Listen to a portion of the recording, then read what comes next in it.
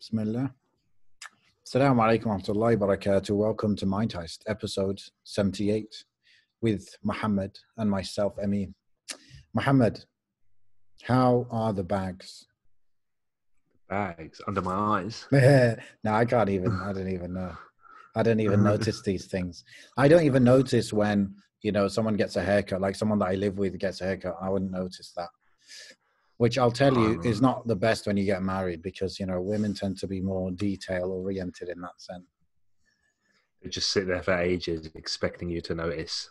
Yeah, but it's just something you got to become good at, I suppose. It's like a skill, really. If you're bothered, if you put effort, then you start to notice things. What if you go in and you're like, oh, darling, you look great. What have you done? And they're like, I haven't done anything. What are you talking about? Then that's a quiet. Well, no, you could actually play that. If you do that like once a week, you'll never get it like wrong, because even if she hasn't done anything, it's like, I don't know, a winner. You just looked different. Must be all those good deeds. You're getting the Noor, the Noor's coming along nicely. Exactly.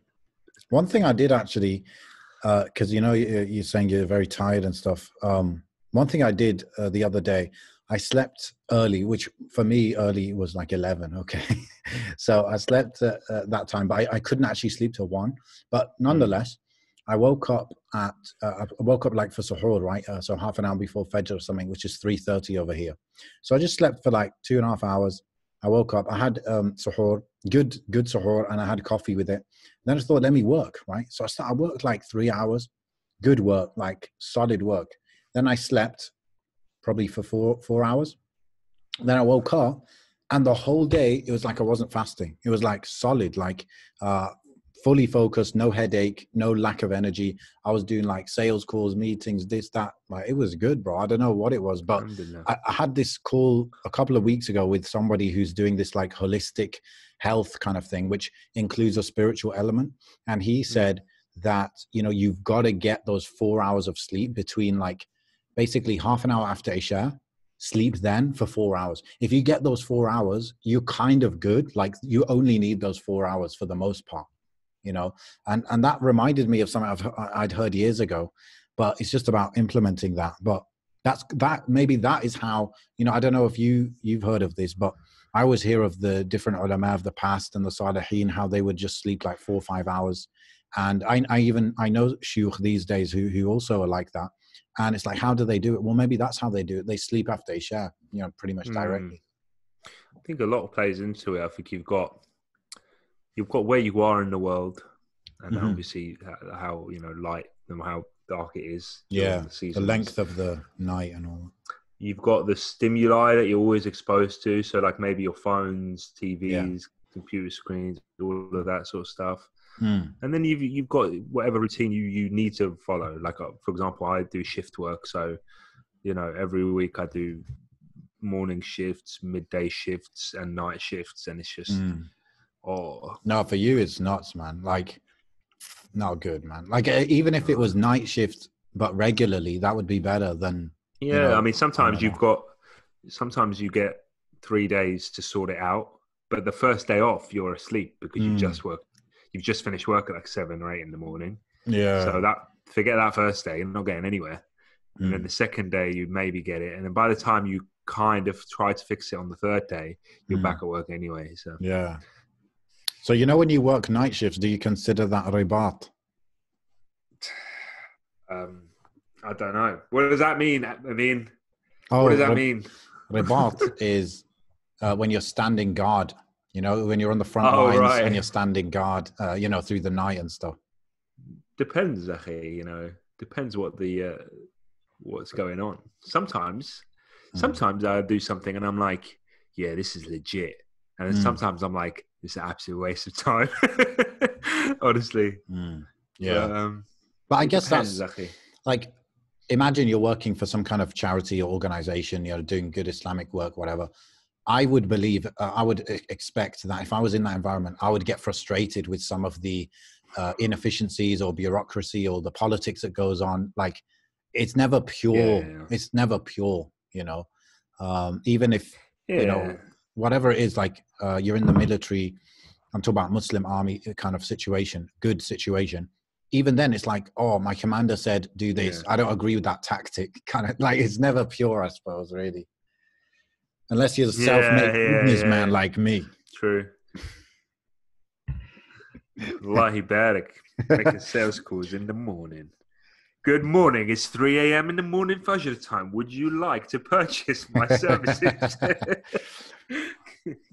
Honestly, bro, that's actually maybe something interesting to talk about, because I've been doing sales calls now for my business for like 6 months now, maybe even longer than that, and it's been really good, very really interesting from a personal development point of view, because I do not like talking to people generally, like especially like strangers. Like I actually enjoy, sitting with close friends and talking, sometimes meeting up and stuff like that. But talking to strangers, people that I'm not really on the exact same wavelength with, I'm not comfortable with that. Don't really like it. And then it's also just the pure discomfort of trying to persuade someone to do something. But I chose to do it because I thought, well, I mean, my business needs it, but also it's like, this is personal development, like putting yourself out there to A, do something you're not comfortable doing, and B, gaining that new skill by forced practice. That is kind of real self-development. Like what's more self-development than that?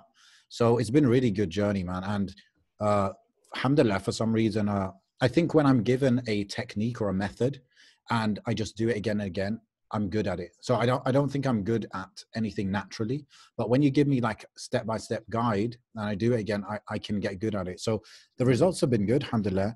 I'm kind of getting tired of it, to be honest, but the fact that I did something uncomfortable and I showed myself that you can get good at it, you can get more comfortable with it, that alone is good, man.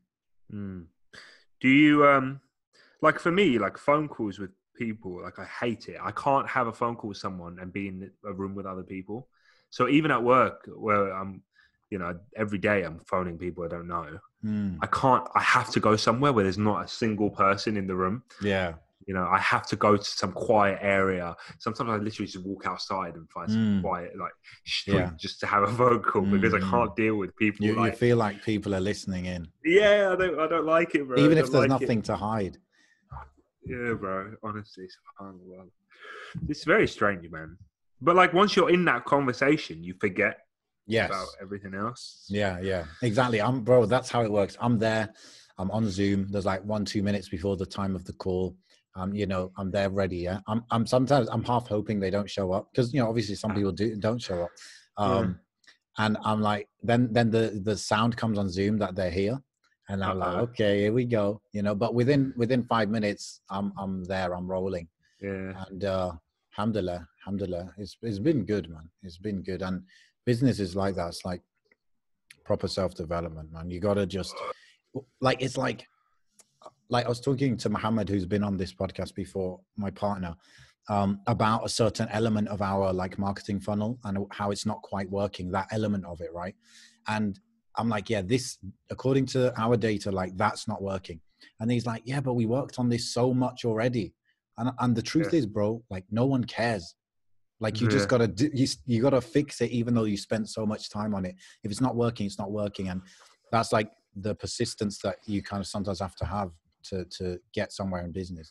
Because I'm telling you, man, like with our newer business model, we were getting nowhere for like 6 months, like really getting nowhere. But just since Ramadan is taken off like crazy, like wow, like, and I don't know, it was, when I say unbelievable, I mean in the literal sense, where we didn't believe that would actually happen. But subhanallah, ya akhi, subhanallah.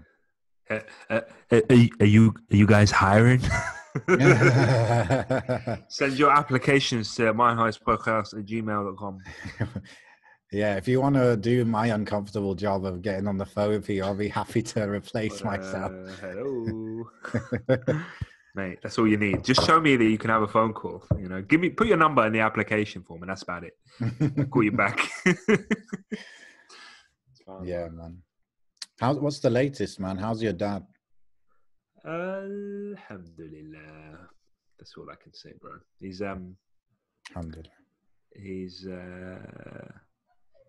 think he's obviously he's starting to feel the effects of chemotherapy quite, what's the word? Strongly now. So, like, can't really do much on his own. I think it's a strange sort of thing, isn't it? Because like, I don't know if like a lot of past injuries start flaring up again, or sort of you're just getting aches and pains and whatever. Like, it's just getting all these like weird sort of like ulcers and eczema and like arm pains and numbness and all this stuff is all happening all at once. And obviously, all chemotherapy, it's like just kind of destroying your body in a way, isn't it, to get rid of something? But it's a very intense process. And I suppose that might mean that like the whole time before, when you weren't doing chemo, your body was like keeping those things together, without you really noticing or realizing, and then as soon as your body gets a bit weaker or whatever, that's when it comes up. Yeah, man, it's difficult, bro. So it's very interesting it's difficult and interesting to see like how mentally, someone like that deals with it, because there are a lot of things that, I don't know if it's a generational thing or like a millennial thing, that if I was going through that, then I'd think, oh, I need to take care of my mental health as well. And I need to make sure I'm, getting some counseling or getting something to like stuff like that. It just doesn't appeal to him whatsoever, despite the fact that I know that he'd need it. It's just not his style, I think it's definitely like a generational thing, or what's acceptable or whatever. And lots of things were like I would think, okay, if I was in that situation, what would I be telling my kids? What would be my like worldview? What would I want right now? Like, what would I want to tell them right now? And then like some of the stuff that he tells us and he asks us, nothing wrong with it. However, it's like, oh, really? We're going to talk about that now? Like, can we just talk about something that's more important? Do you know what I mean? Like, so, but everybody's different. I think, bro, you're a more sentimental type of person, which I think the average, Arab dad or uncle, they're not sentimental types per se usually. But I think you are a sentimental guy. But there's also like this. I mean, my father, as I mentioned before, he hasn't necessarily been actively practicing that long, in the sense that I just don't think I haven't really grown up with him like being verbally conscious of Allah and speaking about Allah, giving us those kind of reminders or whatever. Obviously, alhamdulillah, he's praying now and stuff, but he hasn't got that sort of years of building upon this thing where it's like God consciousness and tawakkul and these things that we take for granted. Actually, our worldview at the moment, especially me and you at the moment, our worldview is often shaped by our faith, in the sense that things go wrong, we think, oh yeah, this life's a test. This is even that on its own, that this life's a test is something that takes a long time to truly adopt, because you could just be told it, but if you haven't lived it like for your life, you don't have those years of experience of thinking, oh, this has happened to me, actually that was a test, or this has happened to me, that was a positive out of it. It's difficult. It's also interesting when I guess when you get past a certain age, as long, if your parents are still alive and stuff, there's going to be a point where you excel your parents in a certain area, whatever, if it's like your career work, your whatever. Like my dad, for example, he's never really been in business. So now I could say, I guess I'm better than him at business, or I'm more experienced than him at business. So he might ask me stuff about business. Like he's the one asking me. And that's like a weird place, isn't it? Definitely, bro. What's even stranger is like something I was speaking to him about was how I said, oh, I've just realized that you are older than your dad was when my granddad was when my granddad passed away. That's such a crazy feeling, bro. Imagine like, your father up to a certain limit. But then how do you think of your dad when you've reached a point where you're older than him? Do you understand what I'm trying to say? Yeah. Like, imagine, like my dad is in his 60s now. Imagine me, you know, let's say, Allahu Akbar, but let's say my dad passed it in his 60s. Imagine I was like 70 or 80 and I'm like thinking you of don't my have a dad model like for that. Don't have a model for that. And it's very strange because then at that point, you start thinking of your father like he was younger than you. Do you understand what I'm trying to say? Yeah. Because, you know, because now we look at those that are older than us. Sorry, I'm really far from the microphone. We look at those that are older than us and think, oh, look at the decisions they made. They had the wisdom behind it and all this stuff. But then when you've reached a point where you're possibly now older than your father, you're thinking, oh, that was a silly decision to make. Or, you know, if I would have done it differently because I've got that age and experience now, whatever. It's very strange. It's very strange. But isn't it like, I guess I see life maybe in 4 stages, right? It's like 0 to maybe 13 or something, 0 to 12. Then there's like 12 to, I don't know, 18, 20, whatever. Then there's 20 to 40. And then maybe there's just 40 plus. So like, is there a big difference between 50 and 70 or you know, 60 and 80? You know, I suppose there is to an extent because you often don't feel old age, if you know what I mean, until you're 70 or 80. You know? Yeah, I suppose so. It's made me think a lot about people's thoughts in that age. You don't think too much about because we haven't reached that age ourselves. We don't tend to humanize the people that are older than us in the sense that we don't know. We don't put ourselves in their shoes in the sense that we think, what could that person possibly be thinking now? Some of the hardest things that have upset me in this test is just thinking about what my dad could be thinking about, you know, or like imagining, God, if I was in his position, these are the thoughts that I would be having. These are the things I would be thinking. And just the phenomenon of a life in danger, or a life like an actual, you know, a life that is sacred being met with its fundamental end or you know what I mean? It's deep stuff, bro. I've spent the past 2 days in hospital, not because of my dad, but because of work. Every incident just ended up in hospital.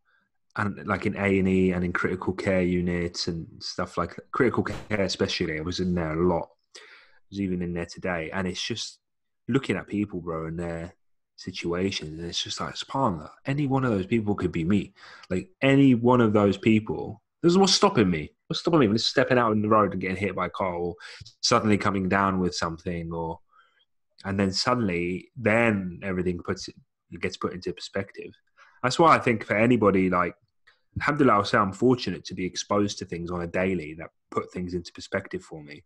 But there are a lot of people that shield themselves from that reality, or they only see it through a screen. Do you know what I mean? Like the only time they see or hear of death is through this thing or the TV, and then it can just switch it off whenever you want. I think it's really important for people to step out and volunteer for things, get involved, see things with their own eyes, bro. Do you know what I mean? Not like through a screen or whatever, but like meet people that have gone through some stuff. Or this is why I think like visiting the sick is very promote. I mean, Allah knows best. Allah has all the wisdom, but I can see the benefit of being promoted to visit the sick, to attend funerals, to visit the graves, like just or visit graveyards. Sorry, but yeah, just to actually expose yourself to the real deal of it all. Because now, like everything serious just gets trivialized and sensationalized through like movies and pop culture and stuff. Do you know what I mean? How many? Honestly, but how many films do you watch where like, you know, the kill count is like 150 people? Yeah. Do you know what I mean? In a 90-minute film, boom, boom, boom, boom, boom, boom, that becomes completely desensitized. That's what I noticed, man. Like I watched the film like a couple of months ago, or whatever, and like when people die in the film, it actually hit me now because, you know, I'm not as used to watching films. It hit me. I'm like, like I know it's a film, but like that guy has a brother, sister, mother, father, this and that. Trust Like me, bro. it's Do we never real. think about that? You don't think about the henchman's family. The henchman has like half a second screen time, but he had family, man. I'm like, what's Yeah. his story? Show me, Yeah, pause yeah, the yeah, film. yeah. What's that guy's story? Do you know what I mean? No, honestly, But I think of that sometimes. there's henchmen everywhere. Do you know what I mean? There's henchmen with stories everywhere. How many wars do you have? How many kids are getting manipulated to fight wars for people that have basically taken advantage of them? They have stories, man. How many people are on the other side of the world going through so much stuff that we just put as a statistic? They have stories. Like all these people have stories. It wasn't until when I spoke quite deeply about my dad's situation and I detailed his story that people started getting very affected by it because they knew what the story was. Every single person's got a story. And I think that's what I'm trying to say. Like, don't just expose yourself to numbers, statistics, and the visuals of people. Expose yourself to their stories. The moment you read someone's story and then it's like, and now that life is in peril. Like it's like making that person the main character of the film instead of just the side henchman. Because if it's a main character that's in peril in a movie, then you pulls at your heartstrings because you're attached to this person. You know all about them, and that's what you need to do to people, to real life people. Sit with them and speak to them and see what they've gone through. Because everybody's done something. Everyone's gone through something, and the benefit of that is it puts your life into perspective. I mean, that's one of the most fascinating things about podcasts, especially Muslim-run podcasts, is that how many revert stories do we hear on podcasts like Freshly Grounded, Mind Heist, M-Feed, all these podcasts? They've opened the door to a different side of people. Like, for example, we spoke about it before, but like Sheikh Bilal Asad's recent trial with losing his son and his brother. Like, you could have just heard that. You could have heard that in terms of like, oh, did you know Sheikh Bilal Asad lost his son and his brother? But it was completely different when he came out and spoke about it. When he came out and spoke about it, I had to like park a car, man. I was getting emotional. And it's because you just realize that this person is a human being with a story, and that's what it is, man. Putting things into perspective is so important. It's like when I, at work, sometimes it can get a little bit monotonous because you're dealing with individuals while still thinking about the previous person you dealt with and how that person affected you can impact the person you're dealing with now, even though the person you're dealing with now, it's completely not their fault. Do you know what I mean? Yeah. So, you have it where you go to somebody who's passed away or sudden death or something, and you can either treat that person as a body, or you can treat that person as a person with a story. But it depends what makes it easier or harder for you. There's been times where I've had to be very clinical and very, because obviously a lot going on in my life, I've thought, let me just deal with this in a respectful and professional way in terms of not trying to find out too much about this individual because I just need to make the process easy for them. But there's been times where I've been stuck in a property with a body there for so long that I've had to like search for ID and search, because sometimes when someone has been dead for so long, you need to confirm that it is the person that you think it is, because you can't tell by their face. And I go somewhere, I don't know what somebody looks like. Wow. So I need to find something with their ID on it to confirm that, yes, this is, John Doe or whatever, because just because he's in this property doesn't mean it's him. I have to make sure it is, especially when they die alone. So during those kind of searches, you're like, oh, look, his diary, or oh, look at these notes or these memoirs or these reminders he's left, or this calendar that he's got, or his medications on the table, or this picture and this photo frame. And then you start building this story and piecing up this puzzle, and you're like, oh, subhanAllah. By the end of it, you're like, subhanAllah, this person was a soul with a life, with hopes, with dreams, with ambitions, with a thought of what he was going to do tomorrow. Like, that's the deepest thing, bro. Sometimes, when people die and they've left something in a way that, they were just about to come back. Like, some people die on their way to the toilet and they've got like their dinner still on the table. Yes. And they had no idea that those last few morsels of food weren't going to be eaten. It's not, just don't think about it. I remember actually I had one, I might have mentioned some of these in the past, but I remember having one that he just tripped at the top of the stairs, actually, on his way somewhere, I don't know, to the toilet or something. And his TV was still on. It must have been on for days. And like, you just don't know. Like, you don't know what part of your household could be the cause of your death. Like, you just don't know. Something so monotonous, Akhi, something so monotonous that you look at every single day could suddenly have a huge magnitude of importance to your whole life story. You know, it's incredible. Or like a location that you just take for granted every single day, a place that you drive past every single day could be where, you know, the basically the burial ground of yours. You just don't know. Right now, you know, statistically speaking, you know, people that die get buried, but we don't know. Everyone can die in different ways. But right now, you know, your plot of land is waiting for you somewhere, and you might pass it every day, and you just have no idea that that's what's written for you. And actually, well, like putting things in perspective, man. You know, that's a blessing, man, because it's been, you know, the last time I prayed janazah, it was probably when I was at Hajj. Can you imagine? Yeah. Because I know, like, when I used to live near ELM, every single dhuhr there was janazah, right?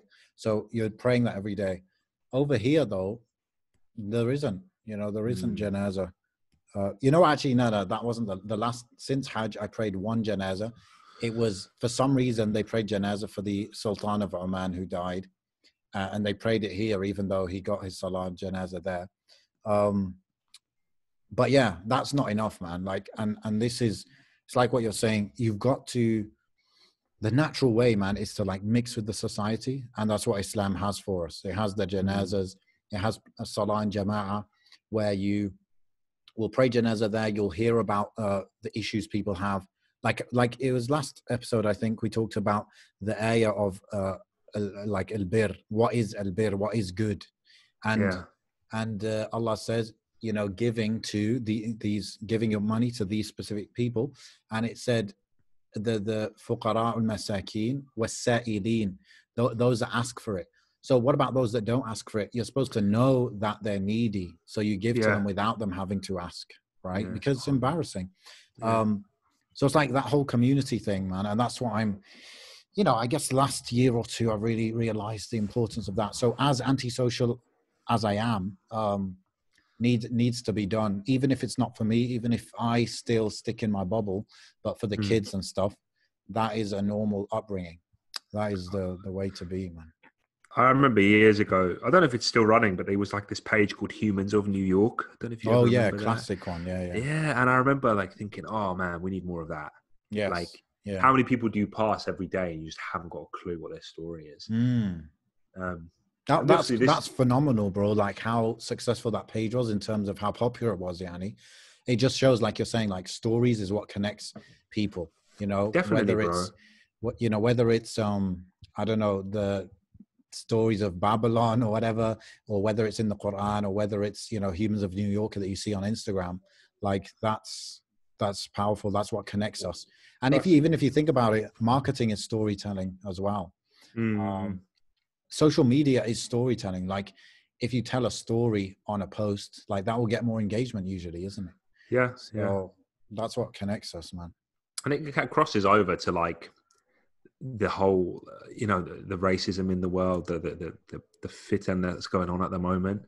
Like if you, they've done experiments like this before, not that I can think of one right now, but you know, you sit some, you know, right wing or, you know, deep south racist individual with the very person he hates the most, and just watch them exchange stories and exchange life and get to know each other. You break down so many of those barriers in terms of understanding and empathy, and you know what I mean? Like you humanize somebody so much by just listening to what they have to say, because, you know, I've hurt just like you've hurt, just like everybody's hurt, just like everybody's had those feelings and challenges. You can't help but see yourself. Like I remember, bro, like you ever there's films that I watched and stuff, and YouTube videos and all sorts that I've watched before I was married, for example, and it never really pulled the heartstrings. But now, bro, like if I watch anything with kids, oh my god, mate, no. Do you know what I mean? I've got two of my own, and I think you just cannot help but see your child in that predicament. And it's been stuff like even the most child-friendly stuff. Like I remember, I'm trying to think, like even something as silly as like Finding Nemo. Yeah, Okay. Yeah. something as basic as that. Like, you know, I watched that when I was young myself, and I was like, oh, that's, you know, that's kind of whatever. You know, you Yeah. just kind of move on. But Can you now, relate like, to it now? yeah, now you put it on, and you're like, oh, that could be my kid. Are you You know? that kind of dad? You know? Yeah, bro. Like if he's chasing his son all across the ocean, bro, I would chase my son all across the ocean. Yeah, yeah. And the simple things like, I don't know if you grew up watching The Simpsons, bro. Like I've been posting a few like Simpsons things on my Instagram, and some dude I listened to on some podcast. He said, "Oh, when I was young, you know, he's basically a non-Muslim guy, and he got a tattoo of Bart Simpson on his arm. However, he also got it in the shape of like an hourglass, where it was like the top half was like Bart Simpson and the bottom half was Homer, like his dad. Okay. And he said like he grew up watching The Simpsons, and like when he was young, he just used to relate to Bart Simpson so much and think that, oh, look, like his dad is such an idiot and this and this. And they, like now he's an old man. He's like, oh, but you know what? Now I look at Homer and I see myself in him, and I relate to him so much more. And I think that's so deep, man. I know it's really pathetic and it's a cartoon and that, but actually it shows you how like you're a kid and you think, oh, look, that these adults are stupid and that. But then you're an adult and you're thinking, oh, look at these kids, they just don't know what's going on, sort of thing. It's mad, man. It's just mad. I think it's phenomenal. It's like a phenomenal sort of experience to just go through those motions. I've been doing something recently. I signed up for this course by The Thinking Muslim. They have a podcast actually as well. And this course, basically, I think the founder of the Thinking Muslim, he's like a uni professor, international relations and this kind of stuff. So he knows about, you know, the history of political movements, this and that, right? So this course that he teaches, it's like a couple of hours every Sunday for 5 weeks. It's basically liberalism, socialism, and Islam, and the different ways these three ideologies see different elements. So every week he goes through a different element. One is like human nature. How do they see human nature? One is the state. One is the economy, etc. So that's been really interesting. I mean, it's kind of crazy to say it now, like compared to before I had kids, for example, but I can't do 2.5 hours. That's how long it is every week. So what I've been doing, which gets me like 80% of the information, is I just read the slides because they give you the slides. And it does give you, it's been really interesting to see the, you know, like some of the, you know, like the movements we see, whether it's, I don't know, like Trump's rise, or like, you know, sometimes we're not American, so we don't understand the whole Second Amendment thing, or some of these socialist leaning movements. Like we don't get where they're coming from, the origins of this ideology. And often they don't even know where it comes from. So it's really interesting to see the fundamental beliefs that cause these movements to actually be where they are now, and to say, like, why do people go to the level of, for example, saying that a woman has the right to kill a baby because it's her body and this, like, where does that come from? And that's been really interesting. One thing I learned last week, because last week was about economy, is that there is a hadith of the Prophet ﷺ actually saying that something like it's the haqq of every Muslim, it's the right of every Muslim to have water, like land for grazing sheep or whatever, and fire, like energy or light or something.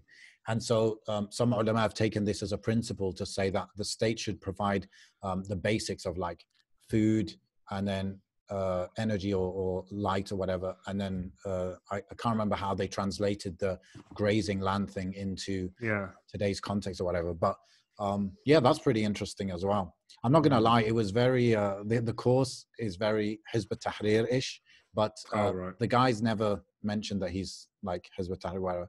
But in the end, it is what it is. Like, it doesn't matter where he's from, what group, but that's interesting, man, like liberalism, socialism. And you know what's funny is that he mentioned like there's 3 phases of liberals, you know, in terms of their ideology. It started with the classic liberals, who are like the right wing today in America. They're kind of classic liberals. And so they're liberals, right? Even though they call Democrats liberals today. Now, the liberals of today, or the Democrats, they are more like modern liberals. okay? But they're both supposedly liberals, but the right wing are the more pure, original, classical liberals. But they actually both are liberals. You know, they both believe that, you know, liberty or freedom is the ultimate goal, and people should be free. And the most important unit is the individual. And even, what's her name? Margaret Thatcher, who is a big liberal, she said, there is no such thing as society. Meaning, you know, I don't believe that there's anything that when people come together, there is a unit which is important and significant called society. There is just the individual. And that's like what I'm trying to say, is that the origins of the ideology, what is it, bro? Liberalism, okay? The origins of liberalism led to, hundreds of years later, Margaret Thatcher saying something like that. There is no society. You know, so that's been really interesting. And there's a couple of weeks left. It's a free course. And good, man. I just thought, especially if you just read through the slides, sometimes you get like a very quick like lesson on these kind of things. And it's just good to have knowledge of this. Yeah, definitely. Definitely, bro. Oh, no. I've been reading, bro, I've been reading books, man. Really? Reading or listening? Yeah, reading now. Whoa. Bro, I stopped playing video games, bro. Mate, I'm having a blast. Great. Obviously, you know, I've been going on about it for ages, but no, it's one that I bought ages ago and I never really. It's Firas al-Khatib's Lost Islamic History. Yes, Lost Islamic History. But it's very readable, bro, isn't it? Yeah, and it's a good sort of. I've never read like you've always heard, oh, look, the Mamluks, oh, look, the Muhajirs, oh, look, the Abbas. Like you don't know when and where and how and what's going on. Yeah. And, you know, you just don't know the succession. Yeah. So reading it like this, very easy to read sort of, and snippets of scenarios that occurred. Exactly. Oh, actually, this is really good. I'm really understanding the process and why there was so many like khulafa at one time and how that kind of. Because, you know, it's strange because when you've got such a shallow understanding of Islamic history, you think, okay, the Rashidun, yep, I get that. That's all Gucci, as they say. And then, you know, you've got like pre-Ottoman times, you've got like, why are there so many khulafa in the world? Yeah. Like, why there's this Umayyads, Abbasi. Why got this and this and this and this going on? Like, can't they sort it out? There's only meant to be one. But nah, man. You need to read the details, man. Yes. Because at that point, you understand that actually the issue is within me. Like, and I do that all the time. And I realize, like, oh, subhanAllah, look at what I do every day. I judge people and I judge situations like that without knowing the history and why that person or that country or that situation is in the place it's in, you know? And I slap that halal haram thing on it without understanding how they've got to that point. Because when you read how like the Muslims of the past got to that point, for example, like, okay, when the Umayyads were overthrown by the Abbasids or whatever, but then there was like one Umayyad ruler who basically escaped and went to Andalus. It was his sort of leadership there that created the golden age of Islam, as we call it. However, you could, if you're shallow, you could delete that whole legitimacy, because you could say, well, no, there was a caliphate going on somewhere else. So actually, all of that was legitimate. Let's delete that from the history books. And we've got nothing to be proud of over there. Do you understand what I mean? Yeah. And the same thing with, like, you know, this is deep territory, and I'm gonna say it with, you know, with quotes, but like, you've got issues with like Aqidah in the sense, like you've got, you know, Ash'ari creeds and stuff like that. Yeah. But you could completely delegitimize all our history by saying, oh, Salah ad-Din was an Ash'ari, so let's wipe that out of our books. Do you understand what I mean? Just because I do not, you know, agree with the fundamental issues of that creed. However, it'd be the stuff that we because we don't know, we hold things to great light. However, we don't know that actually, based on our own principles and our own black and white understanding of things, we wouldn't even agree. Like, we're contradicting ourselves. Do you understand? So and if you history, bro, tells everything. It tells a lot, bro. It will change your whole character, because it's exactly like you're saying. Like, those who are very black and white with the whole Aqidah thing, maybe for your personal beliefs, you should be like that. But when Yeah, definitely. interacting I with agree, other definitely. people, it's important to understand some of these real life scenarios that happened, like what you're saying during the time of the Mongols, Salah ad-Din, when it comes to even Ibn Taymiyyah fighting alongside people he fiercely disagreed with when it came to Aqidah. Yeah, He still fought alongside them for the betterment of the Ummah. definitely, And bro. then also the understanding that, the whole Ottoman Empire, I mean, maybe, I can't say this for sure. I haven't got there. I haven't got there yet. Don't spoil it for me. No, wait. No, go on, carry Yeah. on. Like maybe you could even say some of the biggest or most widespread empires, they adopted the Ash'ari Creed, for example. That's what was taught in all the Yeah, schools and stuff. That's what was encouraged. And also what you understand is different madhahib and different aqidas, they are spread by politics sometimes. Like just the ruler happens to be of that persuasion, and that's what will spread amongst people, And a big thing, bro, two big things, that you get from this book, like very, very easy trends.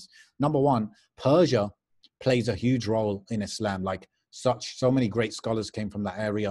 And personally, I feel like I've always neglected that. I didn't really know about that area, but it has a great history, a great significance in our history. It's just modern history where Iran is kind of feels separate from the Ummah kind of thing.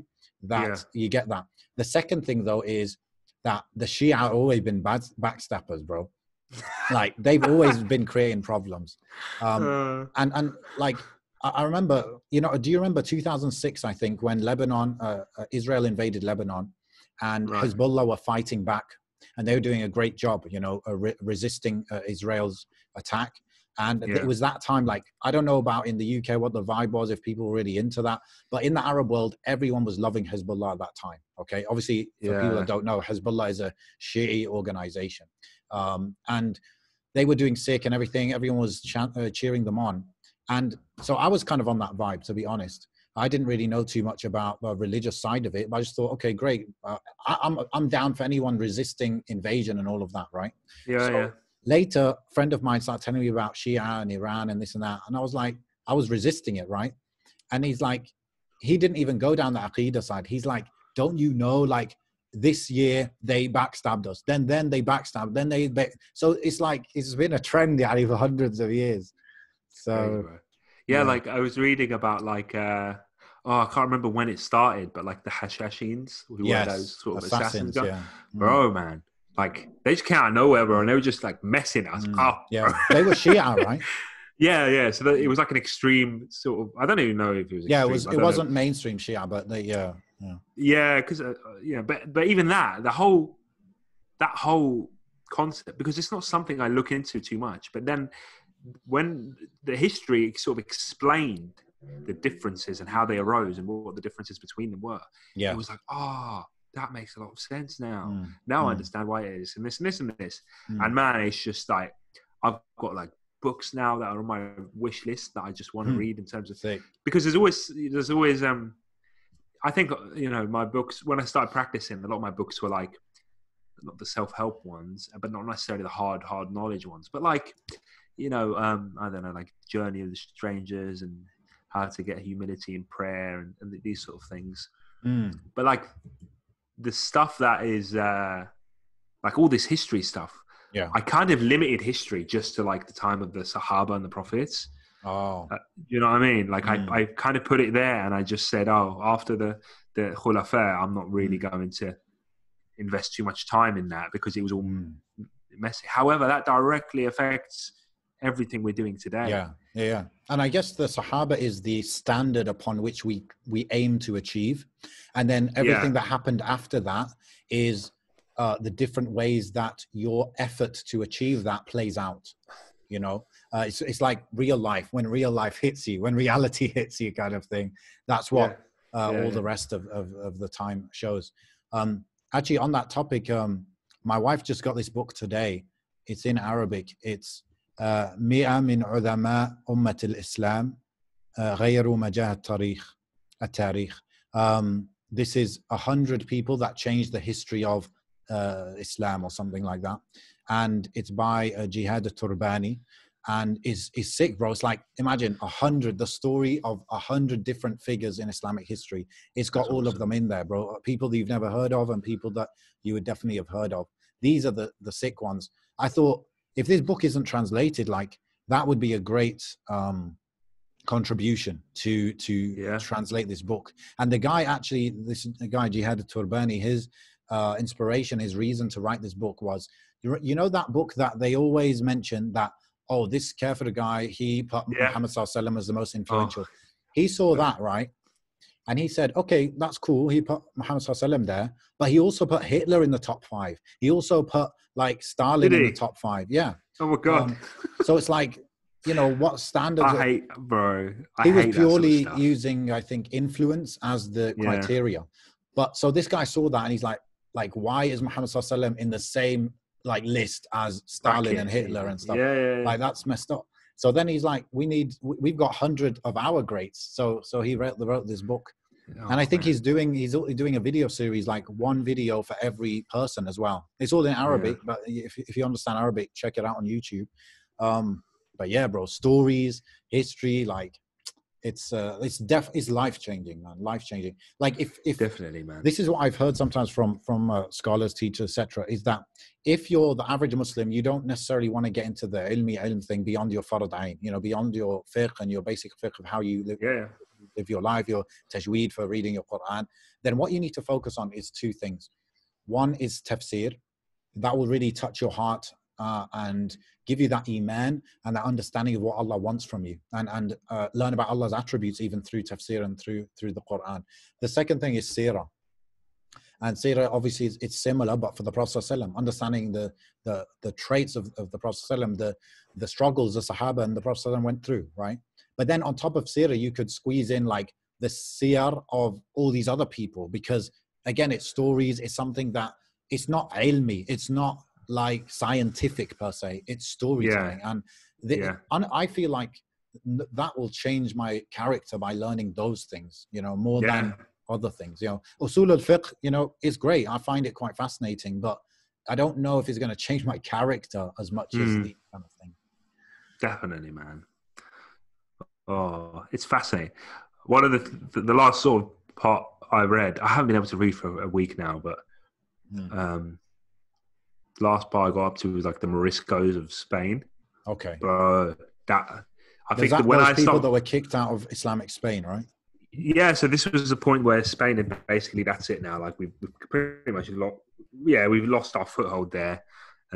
But what happened was this Spanish king or queen or whatever, I think it was queens at the time, and the Christians generally there, they allowed Muslims to live amongst them, or a population of Muslims to live amongst them, because for economic reasons, like you can't just kick out a bunch of people and then suddenly fill that hole economically. You just can't. So yeah, they kind of like let these people that became known as the Moriscos, who were Muslims, to live amongst them. However, you know, ideally back then, religion played a very much more vital role. Like people believed in religion then, if you know what I mean. Yeah, it's not like now where like like you got, you know, this day and age, people don't really put it anywhere in their mind. However, back then it was a vital piece of life. So they would they basically put it to them like, hey, if you convert to Christianity, we'll give you like gold and horses and, you know, we'll look after you, sort of thing. So, I mean, I don't know where, you know, like I said, I need to read deep into it, but they're like, yes, some of them converted, took the gold, took the horses, and then they just carried on praying Islamically, like at home and stuff. Like, they just carried on. Honestly. So they took this. That's what happened. So they just like, oh, okay, yeah, sure, baby. And you can imagine these people are, you know, these Muslims. Like you could say on face value, you'd say, oh man, you never do that. Why would you sell your faith for dunya? But then think about it. You literally had this country under, like, this was your land in their eyes. You know, this is generations of people that thought this was their land. Yeah, they're going to take what they can from people that are offering it. And you know what I mean? And so, but then obviously things turned sour because the rumors spread that this was happening. So they clamped down on them, banned all of these religious symbols. You know, you couldn't openly wear a veil, couldn't have beards, or maybe, I don't know about beards, sorry, but couldn't have like veils and stuff. And even in the old paintings and stuff about these people, you could see these women were wearing like the hayek. These women were wearing like pretty much niqabs and stuff. But they were more so indigenous Spanish or Latino, whatever you want to call it, people, as opposed to like Arabs or Berbers that had gone there. You know, so this was like real deal stuff. It's different now because now we play the politics of, oh, go back to your country. Whilst there and then, it's fascinating, isn't it? The Christians understood that these people were from this land.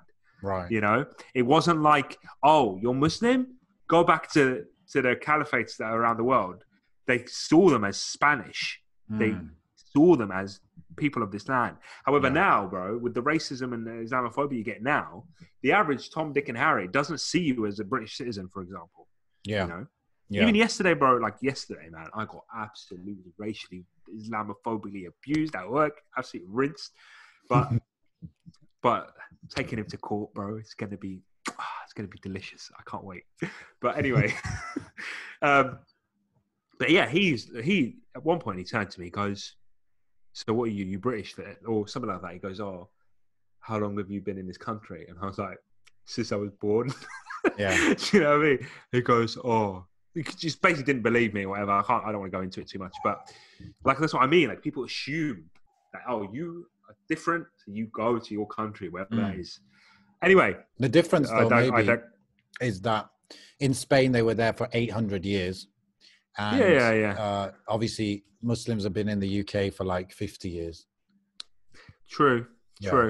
But it shouldn't affect that one generation. It shouldn't affect that generation too much. I mean, logically, obviously, logically, you know, you got to admit if someone's British citizen, they're British, and you got to deal with it, right? That's logically, but logic, you know, is not always the most popular way of dealing with things. So yeah. But they clamp down on the Moriscos, and they obviously private. I think they used to randomly search houses and see if they had prayer mats and these kind of things. They used to also like make sure that obviously they must have known which houses were those houses, so they'd make sure that on Fridays all of their doors were opened, so they wouldn't be praying Friday prayer, this sort of stuff. But man, could you imagine? Like, I'm sure in recent times we've had situations like this, but man, like. These guys were living amongst, like, you know, under this leadership, and they had to like imagine teaching your kids the Quran in secret and telling them, "Listen, I'm teaching this. Don't say it. You know, don't say it outside or whatever. Don't." You know, and that was for years. That was happening. But sounds you know, like, eventually, sounds like China in 2020. Bro, exactly, man. But you know, eventually, you know, unfortunately, they basically did a full-on expulsion. And what upset me so much was like any kids that were under 4 were taken off them. Bro, my son is 3 years old, man. And this goes back to what I was saying earlier about the human. Because if I read this before I had kids, I probably wouldn't really. I would have, you know, glossed over it. Oh, it's history. It's in the past. But like immediately, I was like, I let them take my kid off me and kick me out across the ocean. Do you know what I mean? I get sent from Spain to Morocco and I have to leave my kid. No. Like, oh my God, I just could not compute that is what. And you know, this is it, bro. The Ummah is one body, and that body extends. That body transcends beyond time. It's not just the here and now. It's the suffering that they went through in the past, and it's because we're all going to be raised together Yawm al-Qiyamah. You know, that's it. And all the Muslims of all times will be in Jannah bi'idhnillah. Do you understand? Like, of all times. Not just the ones you got now, the ones that suffered back then, the ones that will suffer in the future. We're all in it together. You know? In the same way that there may have been a Morisco individual that made dua for us now. We can make dua for them. Yeah. You know? Their judgment is yet to pass. We can go and say, may Allah yarhamhum. Because that's it. They're legit. They experience stuff and they have yet to be judged. Bro, they're going to come Yawm al-Qiyamah. They're going to look at me. They'll be like, McDonald's, bro? Cheesecake Factory, bro? You're soft. You're soft. Man. You know what we had to go through? Wallahi, it's deep, man. It's deep. And you know what? It does put things into perspective. No matter how much you're going through, no matter what tests you've got. Like, with everything going on with my father and a few days ago, I had a few days where I was just like, oh my God, and there's so much I need to sort out and do, financially, spiritually, everything. Like, and that was part of me, like stopping, like putting away any distractions I had and just being 100% goal orientated. Like everything I do has to have some sort of visual benefit to it. Otherwise I'm wasting time, because I regret wasting so much time before. Very masculine, bro. But when push comes to shove, you realize, you're like, oh my God, look at all this time I wasted. I could have really got myself, I mean, qadar Allah, and everything is qadar Allah. But you have to learn from your mistakes, and without regret, you would have no remorse for sins and times wasted, So you have to have some level of regret to learn. Yeah. However, alhamdulillah, and I accept that I'm in this position now, but still, So because of that, like, it became like I don't know how it says in English, but it's like a ghumma. You know what I mean? Like a ghumma over your head, like I can't describe it, but like almost like dark clouds of like, oh my God, I need to sort this out, I need to figure this out, I need to do this, I need to do it. And then suddenly you just get reminded, dude, like people went through so much worse and they are dead now. Like for example, these Moriscos, and there's people that have gone through much worse than them. It's like people went through so much hardship in life, and their test is over in that sense. Yeah. Like, what is this to you? What is yours compared to theirs? And reminds me of that hadith where the Prophet ﷺ said the people will come Yawm al-Qiyamah who had the most difficult life, and as soon as they enter Jannah, or they just touch Jannah, they'll say, Wallah, we didn't have any problems in life. Like it was when they enter Jahannam, when they touch Jahannam, they'll be like, yo, that was nothing. The dunya, there was nothing. Yeah. And I think the people that enter Jannah, they'll say, like they forget about the hardship, basically. Yeah. I think I've come across a lot of people that have struggled with some concept of Jannah and Jahannam, which personally I've never, alhamdulillah, I've never had any issues with the understanding of Jannah and Jahannam. I fully accept that Jannah exists. I fully accept that Jahannam exists, and not the extremities, but the relative extremities of either two. Like you've got extreme and incredible bliss in Jannah, but then extreme and incredible hardship in Jahannam. Some people can't rationalize that, but I fully can, alhamdulillah. However, what I'd like to remind people is that it all goes back to exposure again. If you expose yourself to stories and you see, like some people think that they read about Jahannam and they think that is crazy harsh or crazy. But then if you apply the fact that that Allah subhanahu wa ta'ala is just, then the person that goes to Jahannam was deserving of it. Akhi, there are stories and there are things going on right now, right this second, of people that are doing the most horrendous and heinous crimes, to the most innocent of people, to the most innocent of children even, and I don't want to go details. I don't want to go into, but just sit and use your imagination. Because sometimes, the stuff that you hear in the news is a tip of the iceberg of stuff that's out there. Yes. And the reason why sometimes is very bad. Of course, bro, there's stuff that's going on in Brighton today, for example, that I've seen with my eyes. And I check the news. I'm like, I wonder if the news is reported on this, like the local papers. I'm like, and I said to my colleagues even today, I was like, man, they're missing out on such major stories because they just don't get reported. People don't know what's under their noses. So that's what I'm trying to say, Akhi. This sometimes, wallahi al-azim, often, wallahi al-azim, when you know the details, Akhi, you think, you know what? That person deserves those vivid descriptions of Jahannam.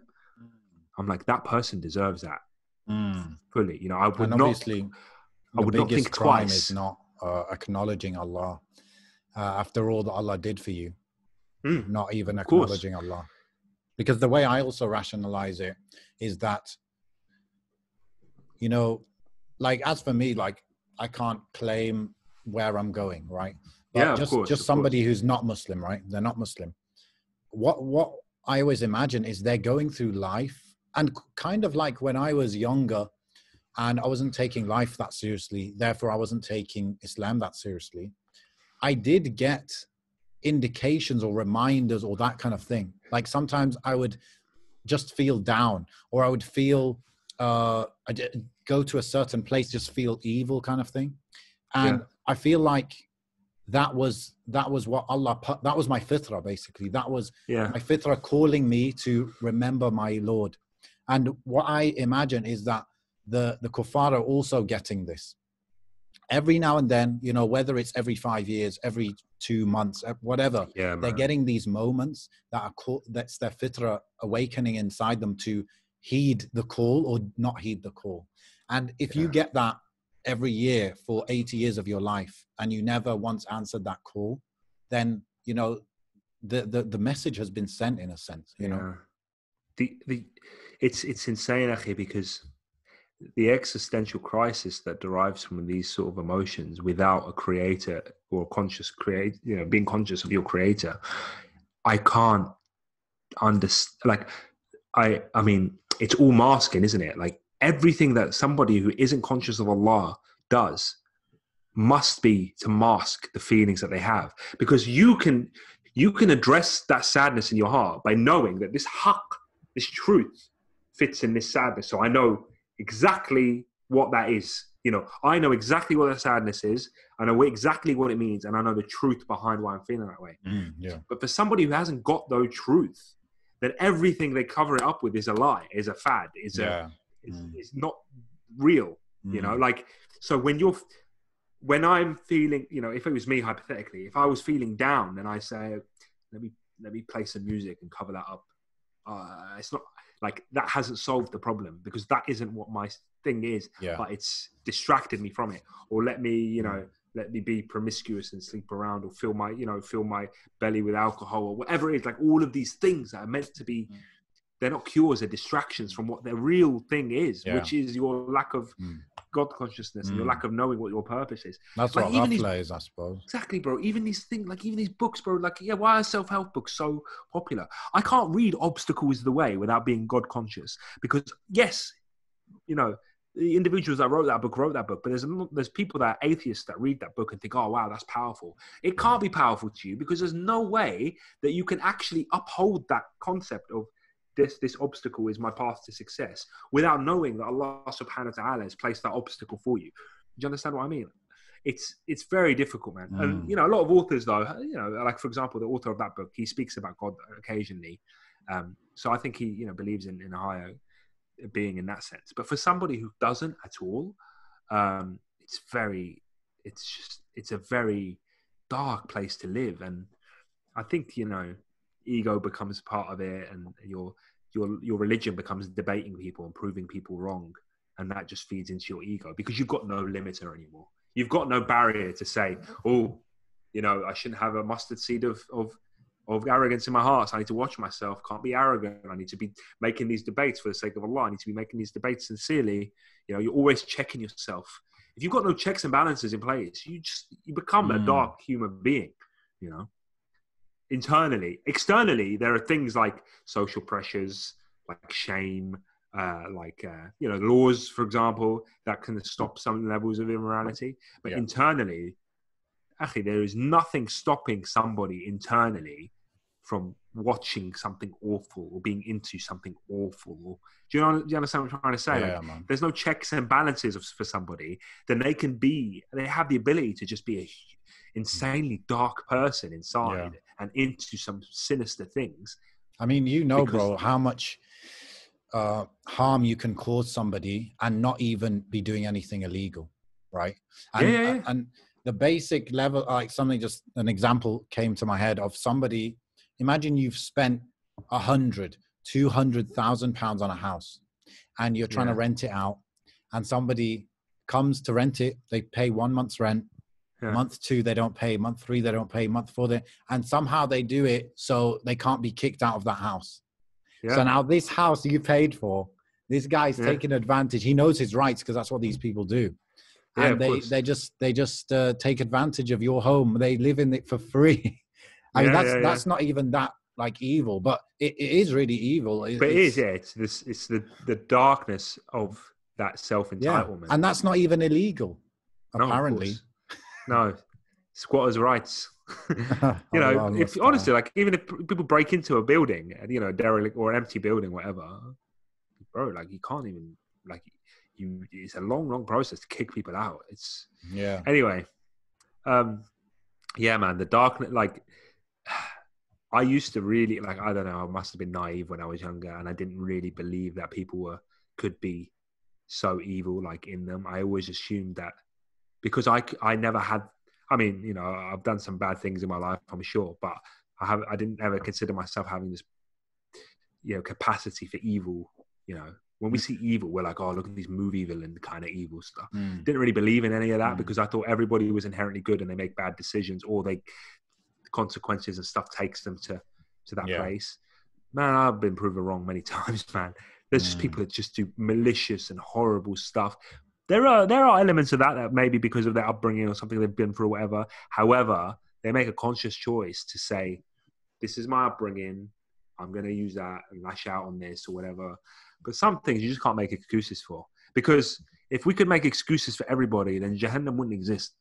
Do you know what I mean? Because Allah is more just than me. Do you understand what I'm trying to say? So, and Allah is also more merciful than us, but exactly. He still made Jahannam. Exactly. But you know, it's fascinating. It's all about exposure. I say it again, just like I said it in the beginning. Expose yourself to the real to real things, man. Switch that TV off or get off your phone. Like, even like, you know, I mean, like the news now, I check in on the news maybe once a week. I used to check it every morning, every few hours. Would you agree that the news isn't real? Isn't reality, Annie? So based on my experience, because everything outside of what I see, I can't judge because I'm not there to see it. However, based on my bubble of my city that I'm in, you know, and I read the local paper and the local paper, any criminal job or any big event has happened and they have an opinion, not even an opinion piece, like an article on it. You read it and then I look at the comments and I see that's what the public make of that situation. But I compare it to me actually being there on many occasions. It's not like, because a lot of people that aren't in the jobs that I'm in and then, you know, emergency services and all sorts, they don't get exposed to truth as much as that the people that, you know, in my position do. Because how many things have been reported on the news that you've directly attended? Do you know what I mean? Like you as an individual, how many things have you read in the news that you've directly been there from start to finish? You haven't. Like, people don't really get that opportunity. However, it's happened to me on so many occasions that I just see now how warped the media can be.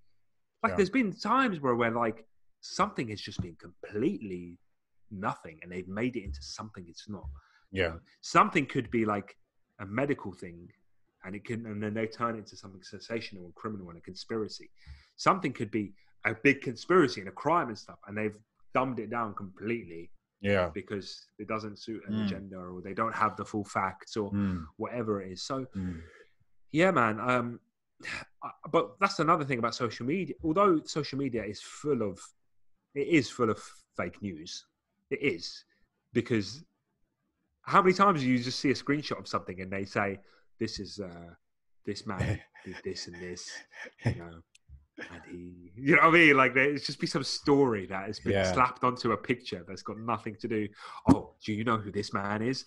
Well, this man, one day he found £1 million and I don't know, you know what I mean? Like all this stuff. And then you reverse image search that I always do. I always reverse image searches to see where the oldest version of that photo is. And it's like, no, this is just like a stock photo from God knows where. Do you know what I mean? Yeah. But yeah, I think the news it's very negative, and probably what you see day to day is also very negative. So maybe neither is like a proper representation of reality, right? No. Maybe what I like when I speak to people pretty much every day, they're always coming to me saying, yeah, I want to do this amazing thing. So that's all positive, right? So, but with exposure, bro, with exposure, real life exposure, it gives you the time. It doesn't give you the 30-second snippet. Yes. It gives you the time and the depth to sit with both victim and perpetrator, with both, you know, vulnerable and the abuser, with all these different types of people. You know, any news story has its good guys and its bad guys, right? But being in the real world allows you, especially speaking and engaging with these people, allows you to see, you know, for example, one thing that fascinated me was like, okay, when the COVID thing came about, I'm not passing judgment here. I'm just talking about the real life facts. When the COVID thing came about, the government suddenly housed all the homeless people in hotels and stuff, right? And everyone was like, "Oh, see, that's as easy as it can be. Just do it overnight." Of course, every single homeless person all they want is a home. Of course, that's the case, right? Like that is a very, very understandable assumption. Uneducated, yeah. Yeah, all these homeless people, all they want is housing, and once you give them that, they're fine. Bro, every day this week, I've just been going. Every day since this started, I've just been in and out of these hotels that they've housed. And I'm not saying, number one, I'm not saying that all homeless people are troublemakers. Definitely not. No way. The vast majority of homeless people, I've never ever spoken to them or engaged with them because I never had to, part of my work, because they just stay out of trouble and stuff. Yeah. However, Akhi, oh my God, do a minority make it horrible for the majority? Oh my God, every single place is trashed, man. With drugs, alcohol, people just fighting and bloodshed, and it's horrendous. But of course, every homeless person just wants to be housed, right? But I'm not saying that that's the issue. What I'm saying is, on top of that, is that there's also stories behind these people. The ones that are being awful, the ones that are behaving badly. However, people just need to think there's a lot more nuance to every single thing you hear. Yeah. When you say something as plain as, "Oh, look, let's just house all the homeless people," it's as simple as that. That's not nuanced, because you go and sit with people and you'll be like, "Oh, you ever been in trouble with the police before? Oh, what for? Oh, well, I did this and it. Oh, but you're homeless." Like automatically in my head, you're a victim. Do you understand what I'm trying to say? Yeah. Like you're a victim of the system. Look at the life you live in. Well, actually, I made bad decisions in my life, or this is what ended up happening to me. I know, I'm not trying to pass no judgment here. I'm trying to just give a bit more nuance to certain situations that people don't necessarily think about, It's like the whole thing of the bully in school is the victim as well. Yeah. Definitely. But also everybody has choices to make and everybody has choices to be accountable for. Yeah. And that's the thing. You have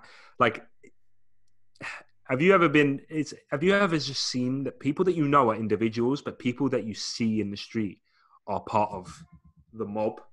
Have you ever had that phenomenon where you box people up into categories? Masses. Yeah, faceless masses. You can box them, and it used to happen in school a lot. I remember this really coming to terms with this back at school, where I used to think, "Oh, that person's part of that crew, and that person's part of that kind of clique, and that person." But me and my friends, we're just individuals. We're like, we're unique. We're unique. I can't put me and my friends in any sort of box. Yeah. However, I know that to those faceless people, they probably saw me and put me straight in one particular box. It was very easy for them. Yeah. That's what we do, man. People we don't know, we box them up into certain categories. Yeah. Yeah. And that's also the whole racism thing, I guess. It's like walking through your life, just seeing putting everyone in a category and applying the stereotype label to it. Yeah. That's how it kind of goes. It's like, even if all of that group tend to be criminals, or no, even if 90% of that group of people are criminals, what about the 10%? Like the guy you're looking at, that specific guy you're looking at, is he the 10% or the 90%? Yeah. I remember once I had to watch. Sometimes you have to watch people that are prisoners essentially, because they may have made threats to harm themselves, or you just have to watch them for their own safety, basically. Okay. But I remember once, sat down watching this guy. He just started talking to me. He started talking to him, and then in that position, those barriers are kind of lifted, because now I'm like, oh, this guy's telling me a story now. I'm sitting there like, Allah knows best of what's true and what's false. Yeah. Man, I felt bad, man. I was like, oh my God, this guy's been done dirty so many times by people, by the system, do you know what I mean? A lot of things. And you're just like, rah. And I remember this so vividly, Akhi, because I was sitting there for hours with this guy. And I remember so we do it in shifts. So I'll be there for a few hours, someone else will be there. So I must have taken over somebody. And then I was there for a few hours, obviously getting to know this guy's story. Anyway, when I finished, someone else came and took over me. I went back to the station and I saw the guy that I took over. And he looks at me and goes, "Oh, how was he?" And I was like, "Mate," he goes, "Oh, he doesn't shut up, does he?" Like, as in, like, he didn't like the guy and he completely hated it. And he just couldn't connect on any level. Right. And he just thought he was chatting absolute nonsense. Whilst I was sitting there like, man, I'm so, like, I'm having a crisis of, do you know what I mean? Like crisis of career right now because I feel so bad for this guy. Yeah. And it shows like some people close that side of them off completely. They're not interested in knowing people. Yeah. They're not interested in that whatsoever. And that is a choice. Yeah. That is a choice, bro. And there's a lot of things, man. There's, and it goes deep. It goes deep into human nature, and it goes deep into as early as time, Akhi. Like with the sons of Adam. The original sons of Adam, Cain and Abel. It's something that's always existed, Akhi. Whether it's it's something that maybe we can never defeat because it's almost like in our veins, bro. Yeah. But it's conversations that need to be had and people to make conscious decisions about a lot of things, Yeah. Good episode, bro. Let's wrap it up here, inshallah. Sorry. Yeah. Okay. Everyone, jazakumullah khairan for listening, for getting this far. Go to mindheistpodcast.com if you want to send in any comments or questions or suggestions. What else is there? I want to shout out my wife's getting really what's the word? Consistent and stuff with her podcast. She's been on Mind Heist before a couple of times. It's yours truly, Hidden Hooked. It's on all the podcast platforms and stuff. For a lot of sisters, I think it's really beneficial because there's a lot of stuff that we can't talk about. Like we just won't. I mean, we will talk about it, but we'll be like. I'm just too masculine to talk about. Yeah, look at these beards, man. I mean, my beard's a bit pathetic at the moment, but you'll get back to where it was. But inshallah. But yeah, appreciate if any sisters are listening. Yours truly, Hidden Hooked, yeah. Yeah, if you go on Instagram or you just search that, you should find it in there. Inshallah. And I think it's good. It's good for sisters to be able to have a bit of that as well, storytelling with each other and doing it with each other, because not to pass judgment. I mean, we all do it, but I've seen some women that have just been at each other with judgment, like deep. Do you know what I mean? Like some women just judge each other in such harsh ways. It's phenomenal.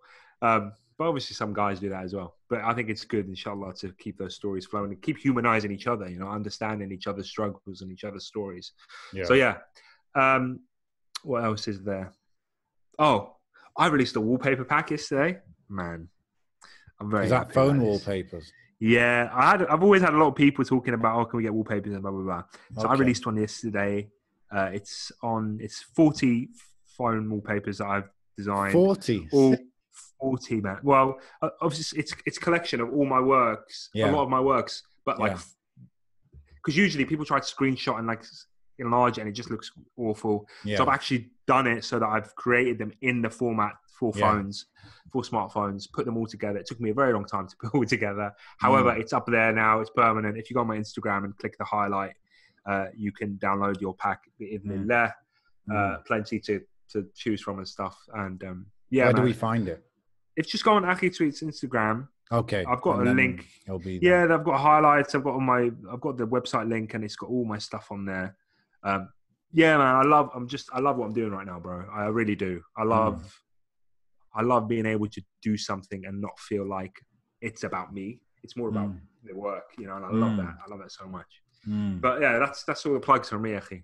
Okay, good stuff. Great. Thanks everyone for listening. Subhanakallahumma bihamdika ashhadu an la ilaha illa anta astaghfiruka wa atubu ilaik. Assalamu alaikum wa rahmatullahi wa barakatuh. Wa alaikum assalam.